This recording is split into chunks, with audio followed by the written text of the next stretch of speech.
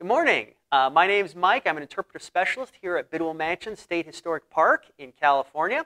And today we're going to be talking about another item we have here in the mansion, this vase right next to me.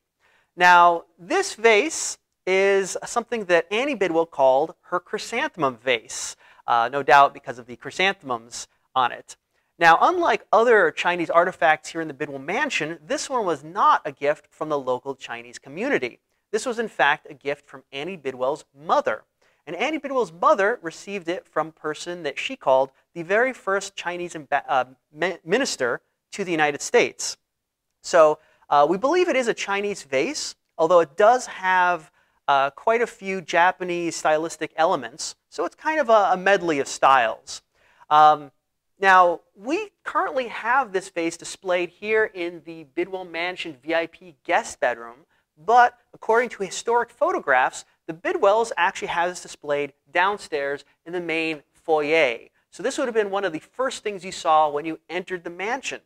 And I think this is really significant because in 1877, there was a large anti-Chinese fervor here in Chico. And as part of that, an anti-Chinese organization sent a delegation to meet with John Bidwell to demand that he fire all his Chinese workers. John was the largest employer of Chinese here in Butte County. About 1/5 of his workforce was Chinese.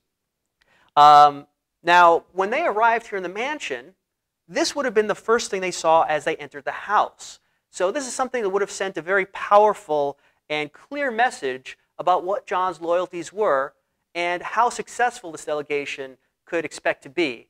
Now, John, in recalling this incident, he mentions that he does not acquiesce to any of their demands. And in fact, he is so perturbed by their bullying that he mentions that he actually had he had hired some Chinese workers to take care of a particular project for him, and he expected to let them go when that project was completed.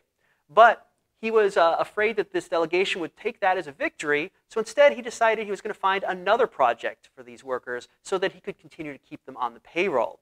And that's something I think that says a little bit about John's relationship here with the Chinese community, as well as his own personality and what the situation was here in Chico in those days.